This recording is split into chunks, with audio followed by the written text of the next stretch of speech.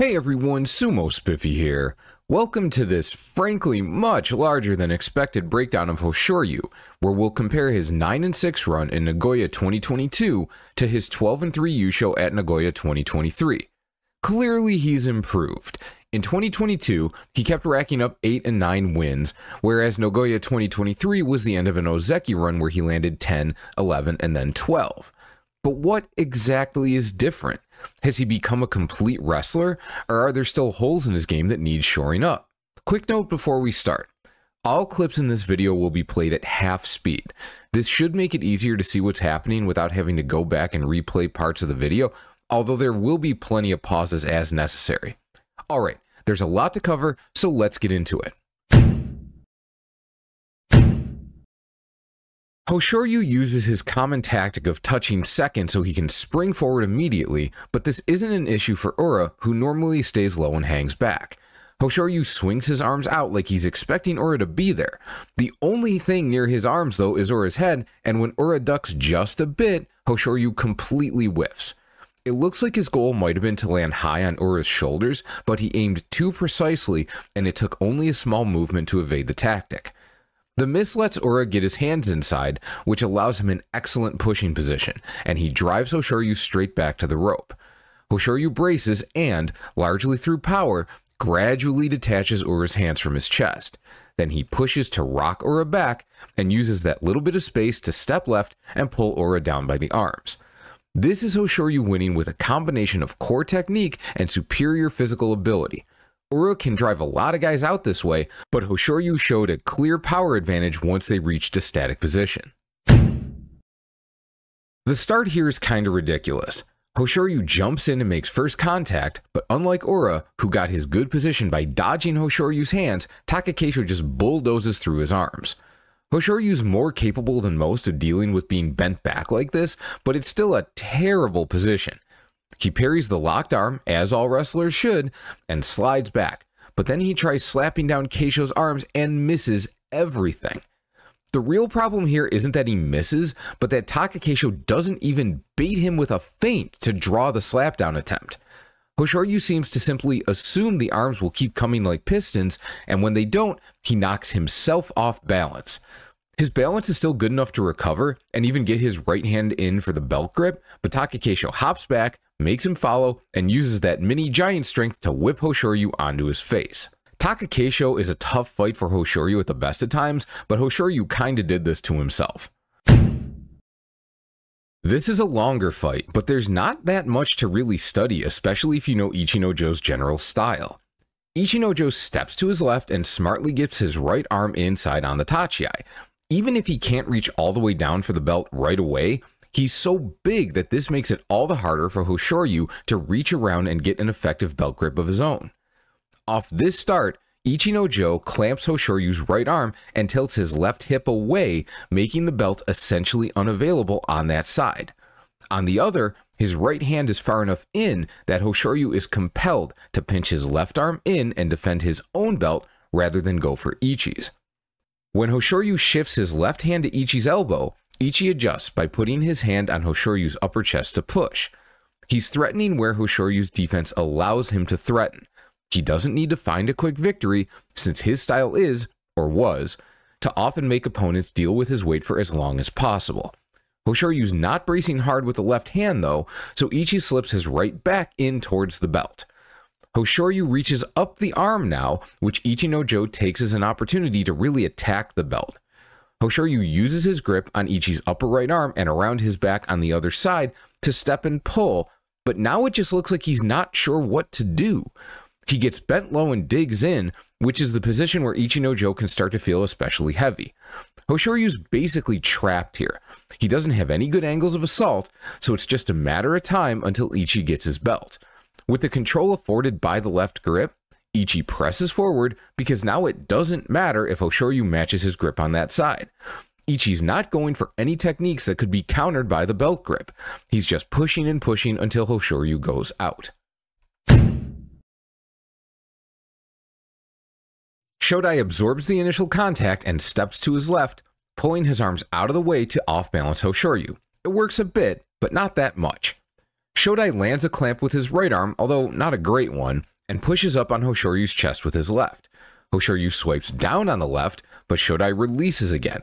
Shodai gets his arms inside now, but all this maneuvering has given Hoshoryu a clean right grip on the belt.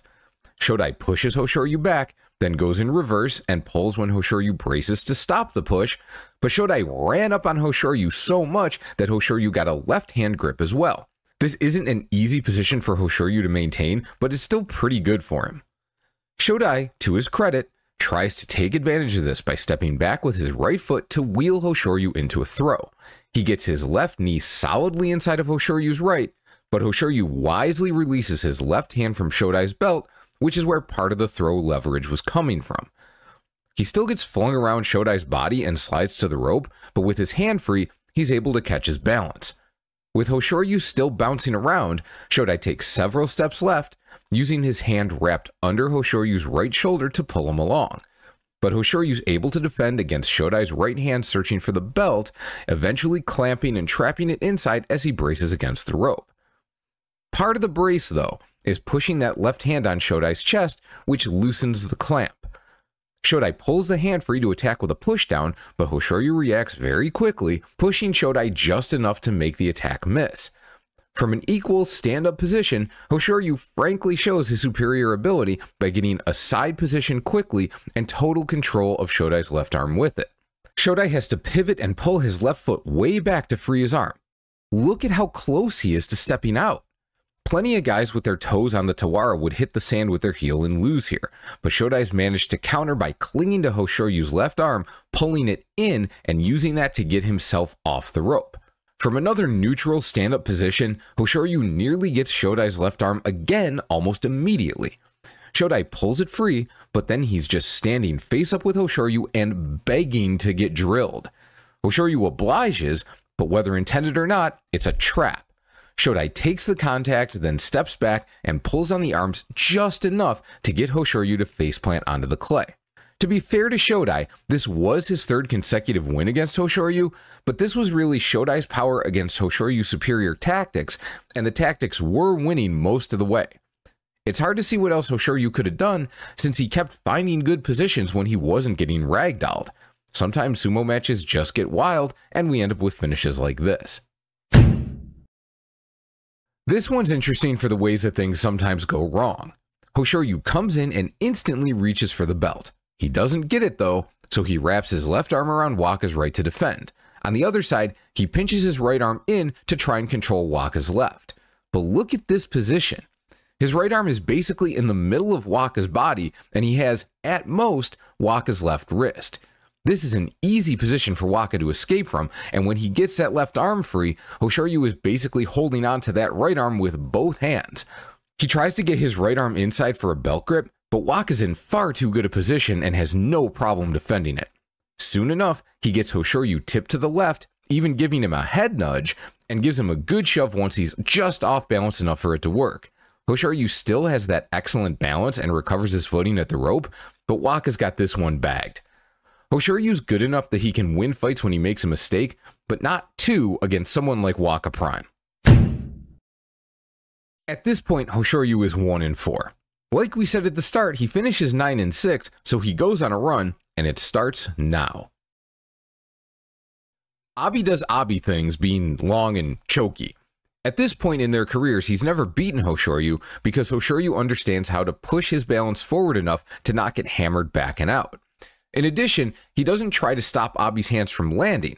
Instead, he gets his right hand under Abi's triceps immediately to relieve some of the pressure and look for a parry. When Abi switches hands, we see Hoshoryu try the same thing on the other side, although it's clear even from this angle that his left hand isn't placed as well to reduce pressure and, as such, Abi's getting a huge push in.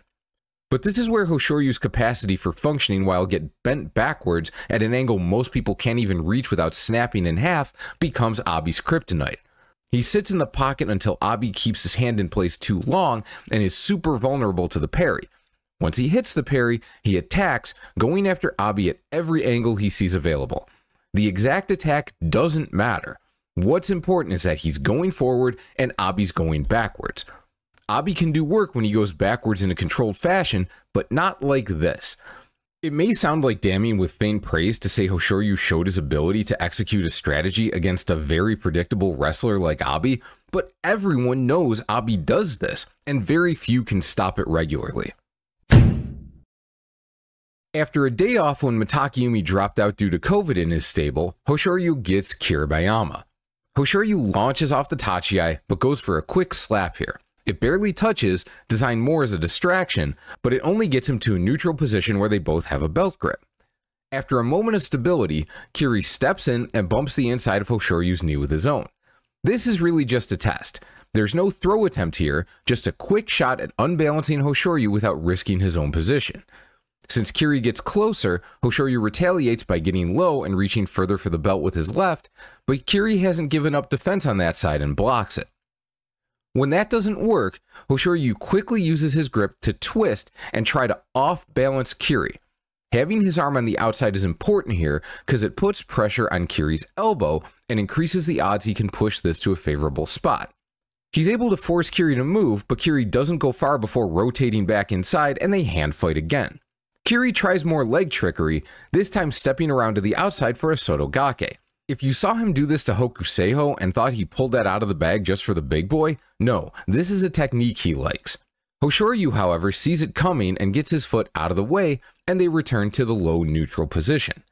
Now they're watching each other rather than actively hand fighting, which isn't common, but also gives an idea of how even this matchup is, where they're both like, okay, what's he gonna do, taking a moment at the same time to figure out a plan. Then we have a real nice series of events to watch. Kiri reaches in, not far enough to reasonably threaten the belt, but as a way to force a reaction. Here's what's important. When Kiri reaches in, he narrows his balance just a little. Earlier in the match, Hoshoryu was able to get Kiri to move by torquing his body to the left. Knowing this, he waits for this moment where Kiri acts, however slightly, and does the same thing. Knowing about where he can get Kiri to go with this tactic, he immediately sticks his foot behind Kiri's ankle for his own Sotogake attempt. Kiri's leg is more locked out, so even though he's able to get his foot up and over, it's not as clean a defense as Hoshoryu's was. Still, it's clean enough that he can put his foot down and maintain his balance. Except he doesn't just put his foot down. He tries to immediately counter-trip Hoshoryu as Hoshoryu is recovering. It's a risky gambit, and when he completely whiffs it, he's the one that's off balance. From there, Hoshoryu's aggression is enough to get Kiri out. Just like with Abi, he didn't use a specific method of pushing Kiri out. He found the moment where his opponent was off balance and vulnerable and just got after him so he couldn't recover. Tamawashi does a pretty good job blunting the impact of Hoshoryu's hands coming up and in on the Tachi. Combined with a sidestep, he gets a good angle for a moment. It's probably worth noting that the step left is also what Ichinojo and Shodai did, so it's possible this was viewed as a way to counter Hoshoryu, at least at this point in time. In any case, Tamawashi's got a good aggressive push game, so his right hand comes up for a big shove. But even though he does make contact, Hoshoryu parries enough on the way in to blunt the force. After that, they both push, but Tamawashi's the one going backwards. As Hoshoryu comes in, Tamawashi gets a great parry on his right arm and counters with his own right hand to the face. But Hoshoryu parries that as well, and he's just too strong. This is another combo of core technique and physical prowess. He has enough strength to match up with Tamawashi, but the hand speed Hoshoryu shows in being able to parry the incoming right while getting his own push going puts him over the top here. I like this Tachi because Kotonowaka knows what's coming and jumps the gun just slightly to prevent Hoshoryu from getting a momentum advantage. Anyway, Koto pushes with his right but brings his left arm in defensively. His hand goes low enough that it looks like he might have considered a belt grab, but he never really goes for it. Hoshoryu responds to this immediately by stepping right, away from the attacking hand and towards the one he's now over the top of. He gets the belt with his right hand, planting his right foot and attempting to use the momentum he's built to twist Koto into a throw. His right leg is planted, but it's not directly against Koto's left leg. If he can pull Koto into his knee, he should land a good trip, but it's a risky play. And it doesn't work, as Koto steps in with his left and essentially straddles Hoshoryu's right leg. Hoshoryu jams his leg in against Koto's thigh and tries to basically power him into a throw. That goes nowhere though, and Hoshoryu immediately shifts defensive, grabbing Koto's wrist before he can make any attacks with that hand. This is like watching a bouncer keep a drunk from punching anyone. Koto decides he can't win that fight, so he reaches right down the middle, which sounds bad when I say it that way, and Hoshoryu pinches his left arm in to defend. We can't see it here, but Kotonowaka does manage to get the front of the belt. Somewhat incredibly, Hoshoryu's maintained the right hand belt grip through all of this, so they each have a grip, but it's not an equivalent position. Sometimes we see guys make obvious shifts in their position to set up a move, but Hoshoryu does almost nothing here, just a slight movement of the right foot to the inside. It looks more like he lulls Kotonowaka to sleep before going for the same throw as before, only with better leg placement. Koto tries to use the same defense of getting his left foot down on the outside of Hoshoryu's right, but his foot never gets planted, so he's never steady enough to prevent the throw. He probably could have also defended by letting go of the belt and removing that part of Hoshoryu's leverage, like Hoshoryu did against Shodai, but it's really hard to put multiple defensive ideas to work in the literal 1 second between the start of an opponent's attack and when you're too far off balance to stop what's coming. Between this and the Kiri fight, we see a facet of any high-level martial art, attacking purely as a test to see how the opponent defends it or how able they are to defend it, and use that to set up a better version of the same attack if it appears they're vulnerable to it. Hoshoryu's pretty good at this.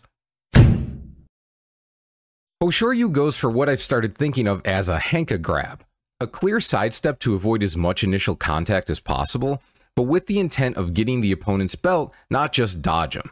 It works like a charm, except for the fact Teru is a couple inches taller and can overcome the ploy just by reaching out and getting his own belt grip.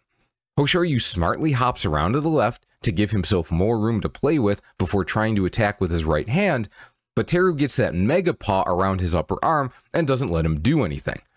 To make things worse for Hoshoryu, even though we can't see it at this angle, he doesn't have Teru's belt anymore, so he's trying to battle the kaiju hand to hand on both sides.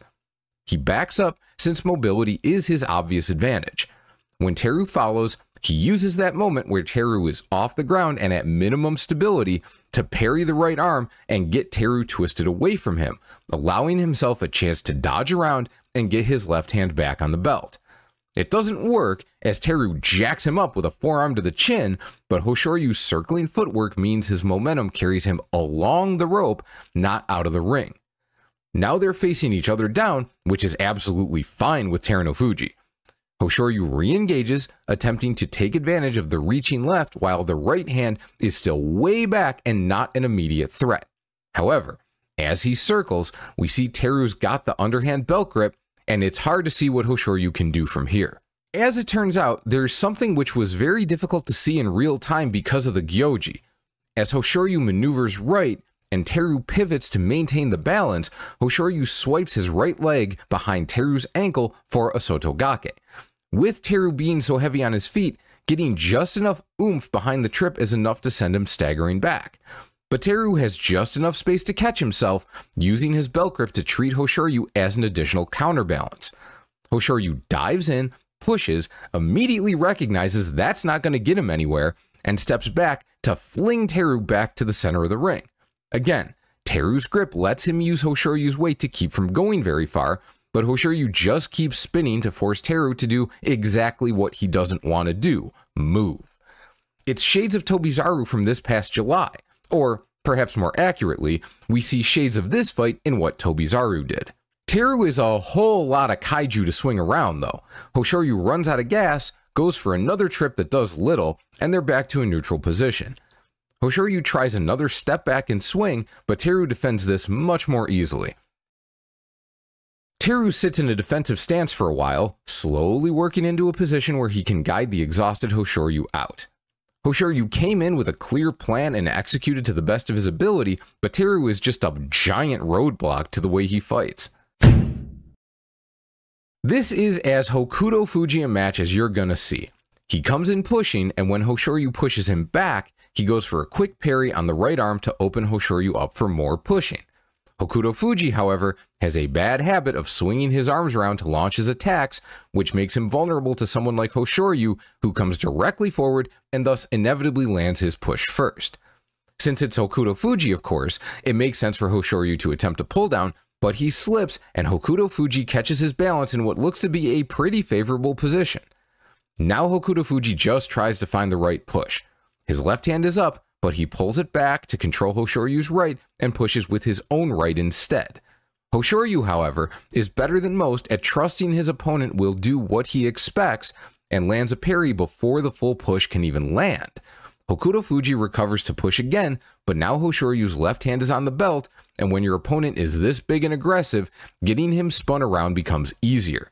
From here, Hoshoryu wins by Uwatenage, but he could have found a dozen different winning moves depending on exactly what Hokutofuji did. Like with Abi, Hoshoryu shows a good capacity for dealing with relatively predictable opponents. I broke down Hoshoryu and Wakamotoharu's Makuuchi fights, of which this was the first, in preparation for Day 14 of the Nagoya 2023 Basho. What it essentially comes down to is this. Hoshoryu found Waka very vulnerable to getting tripped up and thrown to the open side. Hoshoryu charges in, can very obviously get a belt grab, but instead clamps the arm, plants his right leg perfectly to the inside of Waka's left, and even though the throw isn't completely clean, Waka's too far off balance to hold on. Waka's made strides in the matchup by working on his defense against the Kotonowaka specifically, which has been helped by Hoshoryu's insistence on using it. It's the flip side of Hoshoryu being willing to act automatically when he has a good read on someone's style. If they learn how to counter his strategy, it's difficult to adjust in the moment. That's doubly true if Hoshoryu's strategy is something like a Kotonowaka, which leaves a wrestler in a terrible position if it fails. But in this fight, they hadn't faced each other in 2 years, so it worked like a charm. Not a lot to say about this one. Tochinoshin was Maegashira 8 East, but this was the tournament with all the COVID dropouts, so on day 14 he was the next guy in line for Hoshoryu to face. Hoshoryu almost instantly gets the belt on both sides, and even though Tochi does what he can to try to lock down defensively, Hoshoryu's too strong in that position and Tochi's knees are too busted up for him not to get yanked out of the ring. This one was really interesting going in. Midori had won all 3 of their matches, but they hadn't met in over a year, and Hoshoryu was considered the clearly superior wrestler overall. Like Kotonowaka, Midori knows Hoshoryu's timing and jumps the gun just enough to meet him rather than get crashed into. Hoshoryu knows as well as anyone that Midori likes to use a lot of funky throws and arm yanks, so rather than try to overpower him, Hoshoryu clamps Midori's right arm and hits the step back. When his feet plant, he's clearly trying to hit a pull-down twist to his right, but Midori's got the quicker feet. By the time Hoshoryu's planted, Midori's in a rock-solid parallel stance. With Hoshoryu moving backwards, Midori takes the opportunity to drive forward and not let him recover. Hoshoryu keeps pushing the head down, and Midori's going down, but Midori's got him locked up enough around the body to make him hit the clay about 1 frame earlier. Hoshoryu's turned things around against Midori in a major way, and it's unlikely we'll see many Midori wins going forward, but at this point Hoshoryu was still figuring out a functional game plan in this matchup. This was not it. Alright, looking over Nagoya 22, this is what we've got. 9 wins. 3 wins where he executed a clean strategy against a known opponent. 2 wins where he tested an attack, then broke out a better version to finish the match. 2 wins where he wasn't particularly challenged. 1 win where he definitely made a mistake but won through physical superiority. And 1 fusen. 6 losses. 3 losses with technical and/or strategic blunders. 1 loss without a clear error, but was maneuvered into a losing position. 1 loss using good strategy, but beaten by a simply superior opponent. And 1 loss that could have easily been a win, but that's Sumo. Now let's check out Nagoya 2023. Did Hoshoryu reduce his mistakes? Is he even less vulnerable to being outmaneuvered or physically overwhelmed? Is he just luckier? What changed?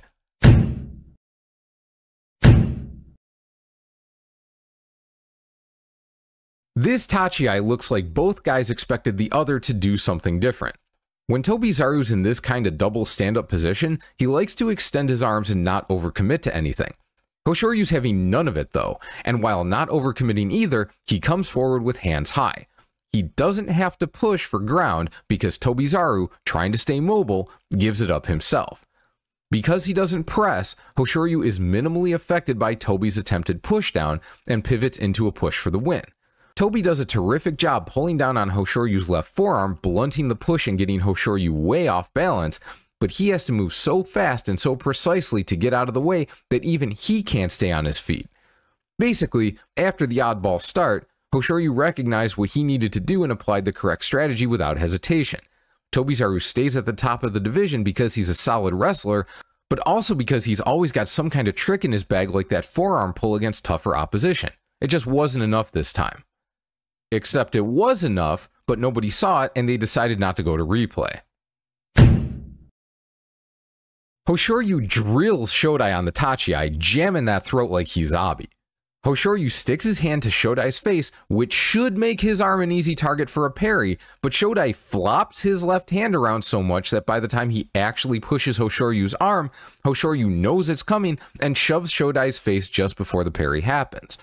This keeps Hoshoryu in a centered position where he can easily start pushing again. Shodai tries another parry, and this one lands a little more solidly, but Hoshoryu just lets his arm roll with it and is again not off balanced at all. Hoshoryu reaches in again as Shodai dodges left, he misses, and this is as off balance as he's been all fight. But this happens in part because of the distance Shodai creates between them, which means Shodai is in no position to take advantage. Hoshoryu simply pivots and drives him out. Even though Hoshoryu is mostly known as a belt guy, he does get into fights where he clearly wants to push his opponent around, and he clearly saw that as a good strategy against Shodai. More importantly, the power differential we saw during their 2022 fight is not at all in evidence here. Before, it was a matter of whether Hoshoryu's skill could overcome Shodai's strength advantage. Now, being more or less on par with Shodai in power, Hoshoryu is able to absolutely manhandle the guy. Hoshoryu gets exactly the Tachi he wants, driving Nishikigi back by the neck immediately. He sets up a recoil, then releases the neck and pulls on Nishikigi's right elbow to get him stumbling forward. Even though we've seen plenty of guys use this to set up a winning maneuver, that doesn't appear to have been Hoshoryu's goal here. Only pulling on the arm is not going to get anyone on this level to fall down, especially at the start of a fight. Besides that, when he olays Nishi and pushes his back, he pivots into what he expects to be at least a slightly advantageous angle. Nishikigi does a good job rotating and facing Hoshoryu, but his feet are set so wide that he's not out of the woods yet. When Hoshoryu pushes, he rolls with it by dropping his right foot back, and even though Hoshoryu aims just below the neck, Nishikigi swats Hoshoryu's right arm enough to make his hands hit Nishikigi's right shoulder instead. When Hoshoryu gets bent down like this, it's a bad position, but he's recovered from situations like this before. This time though, his left foot slips and he touches down. Hoshoryu got the better of Nishikigi at the start and worked him into a good position. On this occasion though, Nishikigi defended well and Hoshoryu got a little unlucky. I wouldn't be surprised if some people think he underestimated Nishikigi, and there's an argument to be made that he launched himself a little too hard into the push where he ended up falling. However, given how absurdly strong Nishikigi is, trying to off-balance him and stay on the push was probably Hoshoryu's smartest strategy, even if he didn't execute perfectly. What's to be said here? Mitakeumi is physically nowhere near Hoshoryu's level anymore.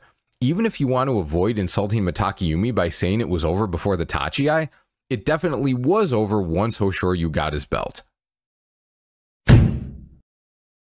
Since the 2022 fight we watched, Abi managed to bait Hoshoryu into a couple of pushdown wins. This time Abi goes for a delayed Henka, which Hoshoryu is so good against the Henka that I swear guys do it to him as a challenge now. Anyway, if you've watched any videos of wrestlers practicing, they do this thing where one guy pushes on the other's head while the other bounces forward in a squat and follows him around the ring. These two basically do that exercise here. Problem for Abi is that he keeps going back and Hoshoryu stops, so he loses his grip. Abi jumps back into his patented force choke and he lands pretty well, getting Hoshoryu all the way to the rope. Hoshoryu spends the whole slide backwards fighting with Abi's left arm, but only bends back far enough to dislodge it when he hits the rope and stops moving. After that, Abi's momentum takes him down with just a little help from Hoshoryu. This is one where Abi took an unwise approach to the Tachi, but recovered surprisingly well. Hoshoryu's athleticism and especially his flexibility matches up well with Abi's style, and again he puts it to good use. It can be hard to tell where skill ends and physical advantage begins, but truth be told, understanding how to maximize your physical advantages is itself a skill, and this is a matchup where Hoshoryu gets to show that off. At this point in their head-to-head, Midorifuji led 6-3, but Hoshoryu had won 3 of the last 4. He's been figuring out the puzzle. On the Tachi-ai, Hoshoryu keeps his arms low and inside. He doesn't get the belt or even go for the belt. He's staying very controlled, effectively letting Midori dictate the action. Midori pushes off and swings his arm around as he dives back in. Hoshoryu, however, reacts mid-swing, getting low on the left side and threatening the belt with his left hand. His right hand comes up to Midori's head though, and he goes for a quick pull, forcing Midori to set his feet and brace. Midori buries his head back into Hoshoryu's chest, looking for another push. Hoshoryu spent the whole fight working with his arms inside to both defend the push and not leave them out far enough to risk being the victim of a Midori throw yet again. Now, however, he allows his right arm to flex out, but only because he's clamping hard on Midori's left. As they rotate, Hoshoryu threatens another push, but only for a moment before getting the clamp back on. He's not taking any risks here. Midori also has a right arm clamp on Hoshoryu's left, but the strength difference makes this an advantage for Hoshoryu. Probably for this reason, Midori releases the clamp and jams his right hand down inside of Hoshoryu's left, but unfortunately, that just leaves Midori clamped on both sides. Midori gets his left knee inside of Hoshoryu's right, off-balancing him slightly, but Hoshoryu's locked in too hard to go very far. This angle, with Midori's back to the camera, shows just what a hopeless position this is for him. Hoshoryu eventually guides him into a trip, but he could have won in any number of ways from that position. This is the kind of win that Hoshoryu has long been capable of taking off Midorifuji, he just had to figure out how to make it happen consistently. Hoshoryu dives straight in, getting inside with a plan to stay there. Even when he bounces back a bit after initial contact, he drops his head and bulls inside again immediately. Asanoyama tips his left shoulder down to wrap his left forearm around Hoshoryu's right to control it. Hoshoryu can't get much push with the arm in that situation, so instead he gets a huge push down on Asanoyama's clinching arm. He gets a little lucky. Asanoyama's right foot slips back at the same time, and he stumbles harder than he would most of the time.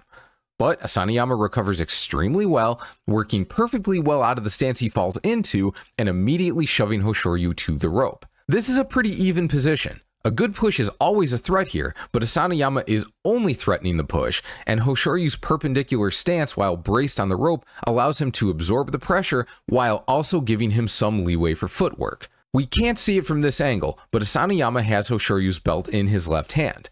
He uses this to pull up and break Hoshoryu's stance. Hoshoryu's left foot bounces on the rope as he tries to plant his right. There's no strategy here, just survival. Since Asanoyama came back though, he's been guilty of trying to force guys out through sheer size and power, leaving himself open to counterattacks in the process. We can see him doing that here, and when Hoshoryu's right foot slides back to the rope to finally stop that big push, Hoshoryu's able to push off of it and step forward with his left, driving Asanoyama back. Now they've got belt grips opposite the camera. Asanoyama leaves his right arm loose, using his weight alone to semi-clamp Hoshoryu's left forearm.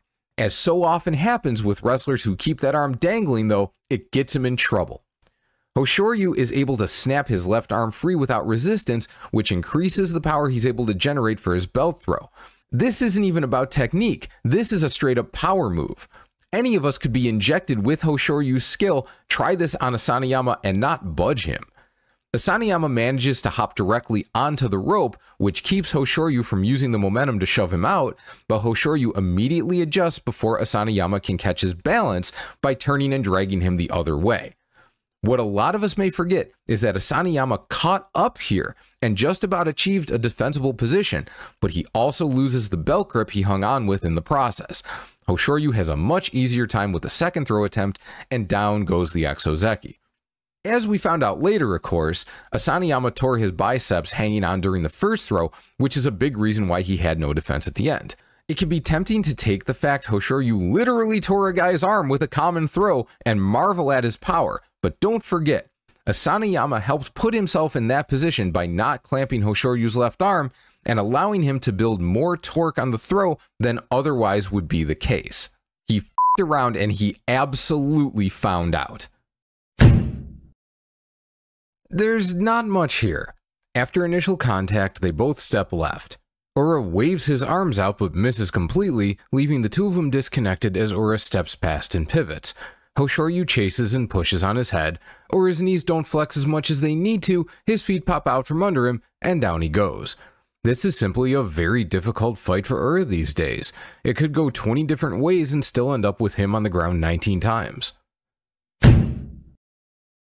At full speed, it looks like these guys crash about equally on the Tachi, but Hoshoryu absolutely beats Hirudeumi to the punch here. Somewhere along the line in Hirudeumi's development, the reverse gear in his transmission broke, so like always he grinds forward as best he can. He seems to get a decent inside parry off here, pushing Hoshoryu's right arm out and away, but Hoshoryu just rolls with it and brings the arm around and up to grasp Hirudeumi's triceps. Hirudeumi creeps forward, changing his body angle to slowly work inside and make Hoshoryu slowly give up space. Problem is, as we see here, this was all a setup. Hoshoryu steps back more fully and pulls down on Hirudeumi's arms, sliding just far enough aside to get out from in front of Hirado and give him a good shove in the back. Hoshoryu's become very good at this, by the way.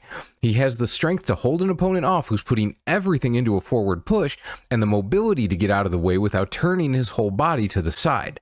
This keeps him close and in good position with a minimum of movement necessary to face his opponent, and here he has a clearly superior position, ready to attack as Hirado is still recovering from the overstep.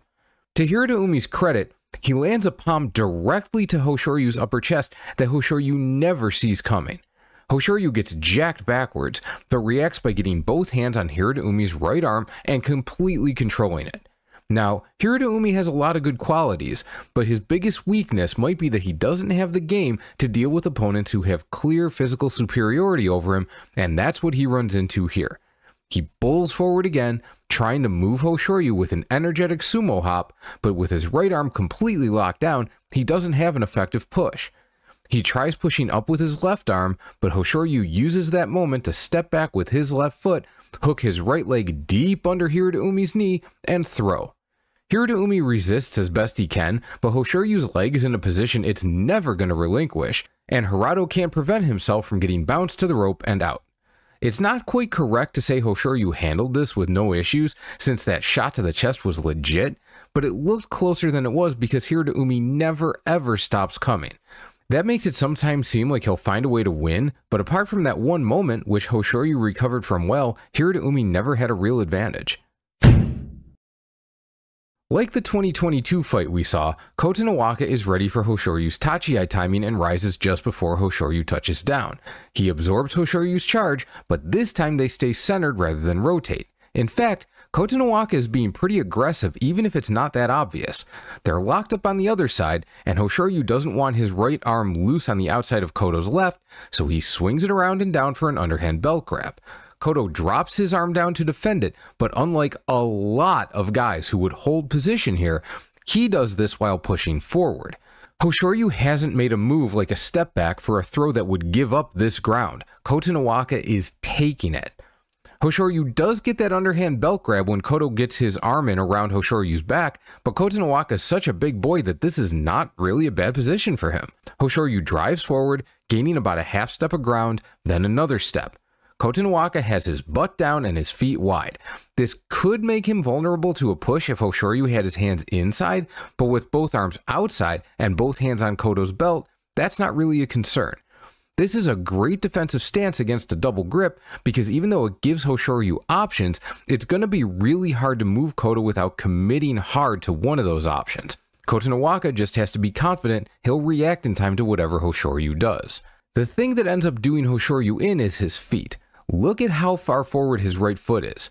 These guys can't see each other's feet, which is why we sometimes see wrestlers slowly shift from having one foot forward to the other without the opponent seeming to notice.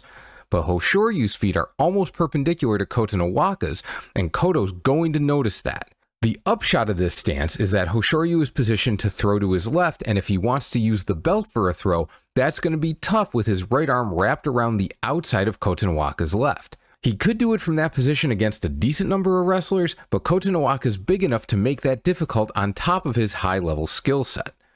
Hoshoryu goes for it, pulling his right hand back and jamming his arm inside for a belt grip he can use to actually hit a throw. If you're wondering why I spoke like I knew what Kotonowaka was thinking, here's why. It takes 15 frames, 1/2 of 1 second, from the time Hoshoryu releases the belt for Kotonowaka to not only pinch his arm in defense, but also start driving forward. If Kotonowaka wasn't ready for this, he could probably still defend it, but he wouldn't start the push that quickly. It doesn't even matter that Hoshoryu gets the belt. He would beat a lot of guys even in this position, braced on the rope with his right leg ready to kick back and pop Kotonowaka's left in the air, just like he did against Terunofuji. But Kotonowaka gets some lift on Hoshoryu's belt, pushes through it, and even though Hoshoryu does a pretty incredible job maintaining his position on the rope for as long as he does, Kotonowaka's got him.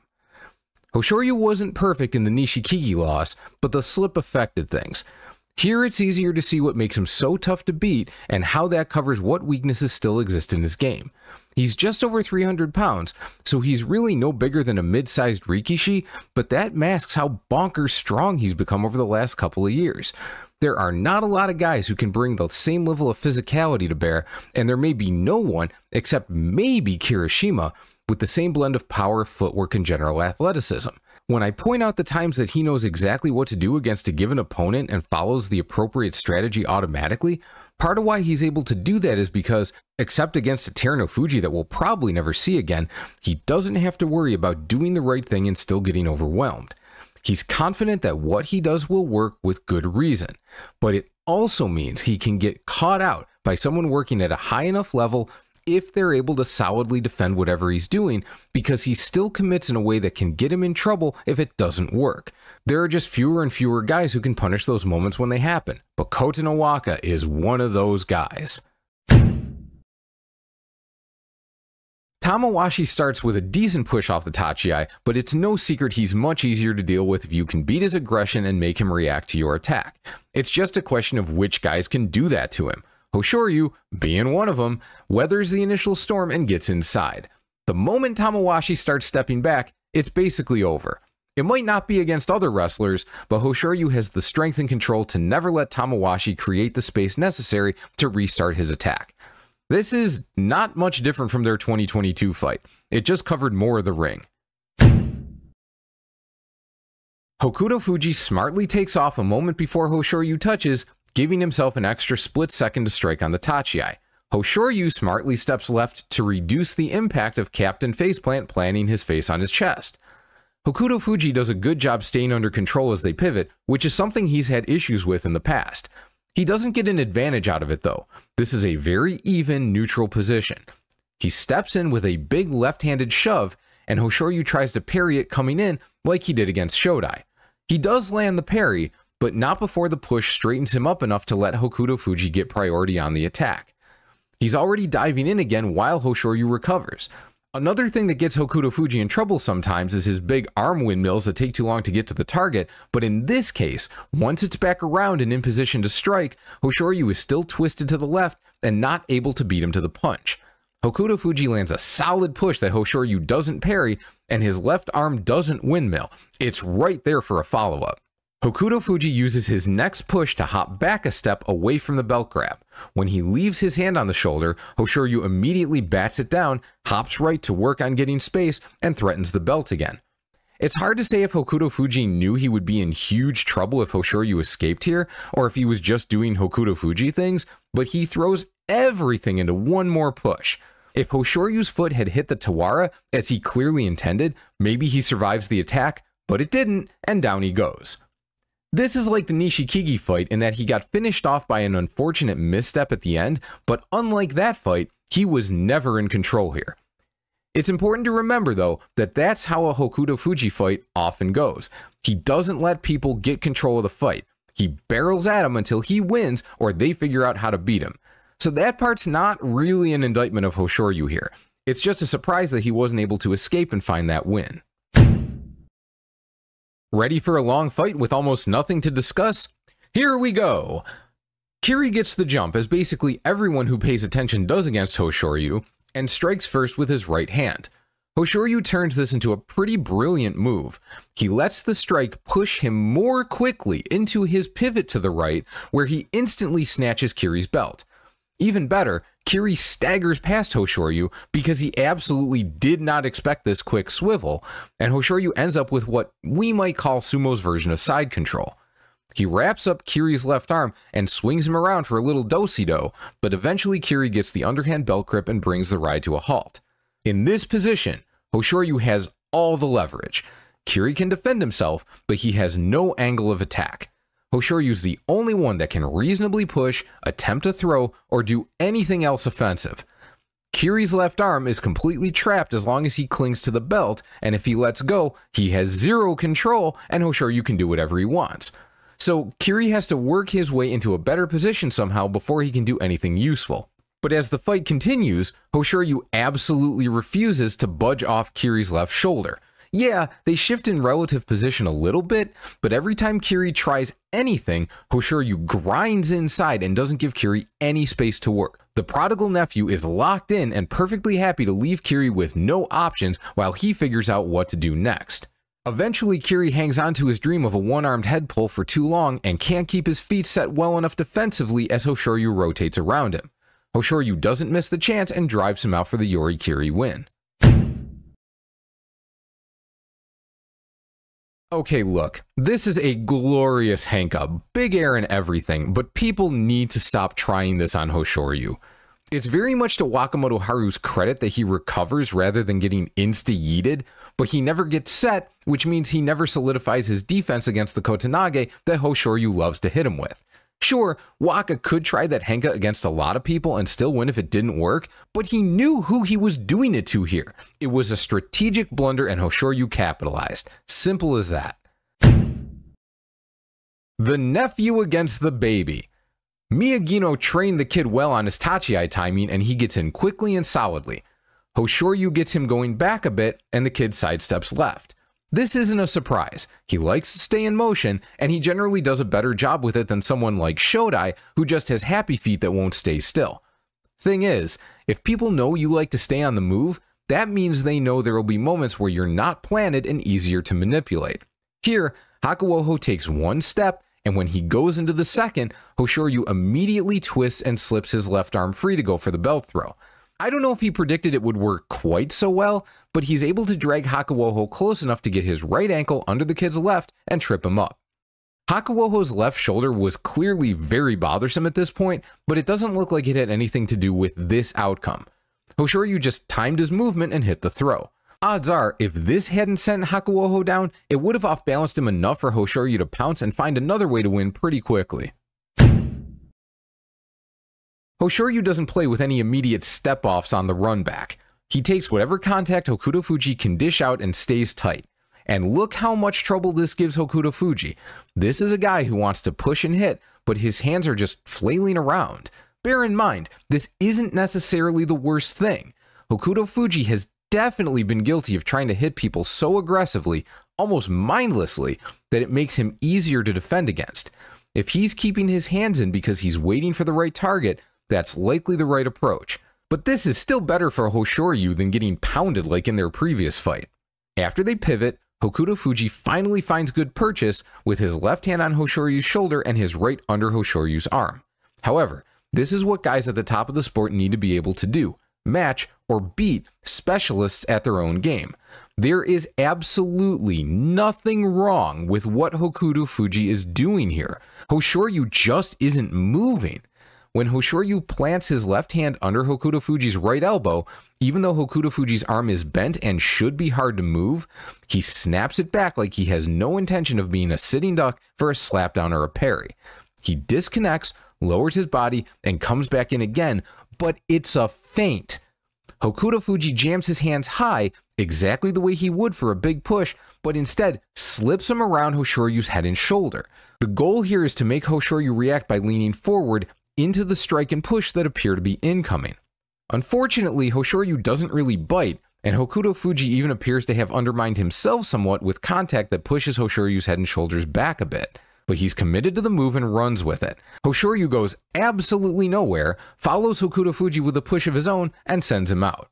In the moment, it looked like an insane tactic from Hokutofuji because it didn't come anywhere near working.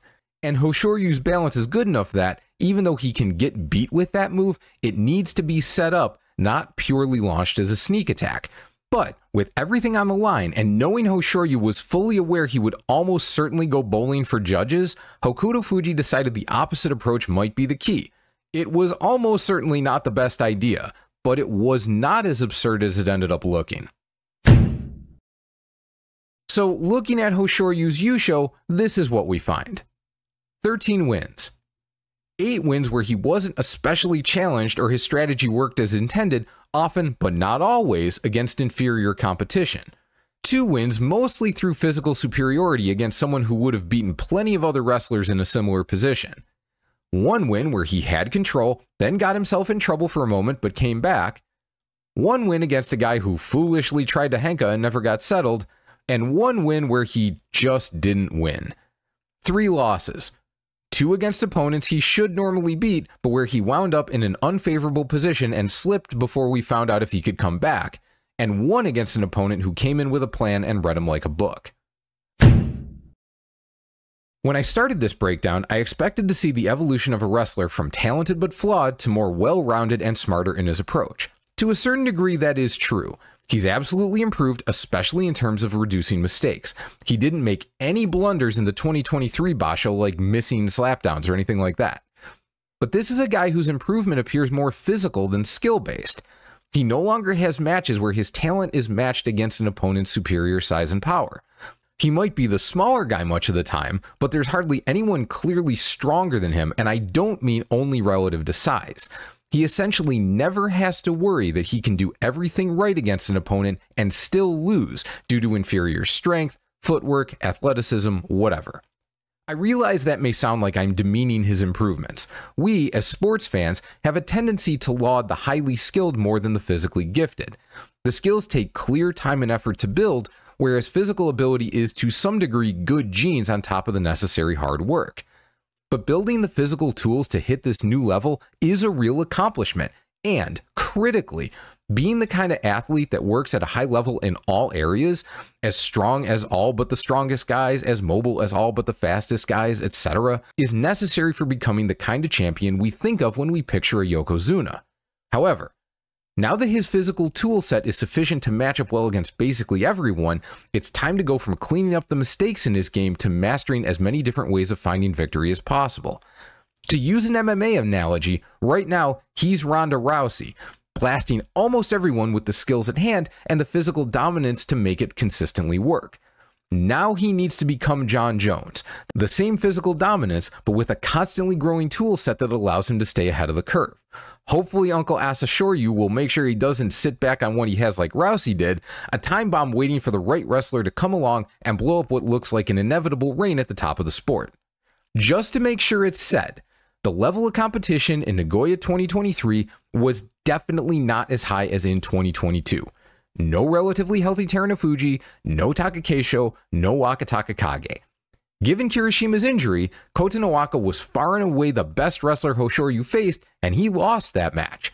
So it could be that he has more tools in his kit than he had need or opportunity to show, but if that was the case, it's hard to see him getting into a bad position against Nishikigi that led to a slip, or getting in a whole mess of trouble against Tobizaru despite his initial control.